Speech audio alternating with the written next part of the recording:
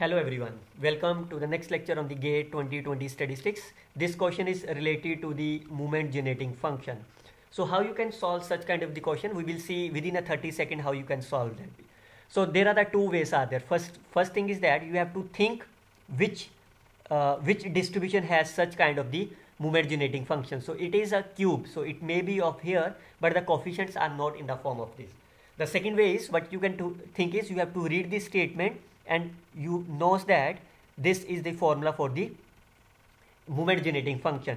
So what is the meaning of that? So can I write this function as 0 of this? So if you compare them, it means what is the value of the x? If x is 0, what is the coefficient of this is 1 by 6. If x is 1, coefficient is 1 by 3. If x is 2, it's a 1 by 3.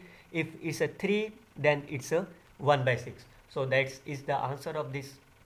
Now what do you want? You want p x less than equal to 2. It means this is the right answer. So you can add them. This plus this plus this is nothing but my 5 by 6. Or else you can simply take as 1 minus of the remaining part. So the right answer is my here. So that's the simple tricks behind that. You have to remember this. A simple trick behind that. You have to convert this into this tabular form. The right answer is my 5 by 6. Stay tuned with this channel. We will see some more question of the GATE 2020 statistics with this such shortcut tricks in our next videos. Till then, best of luck, students.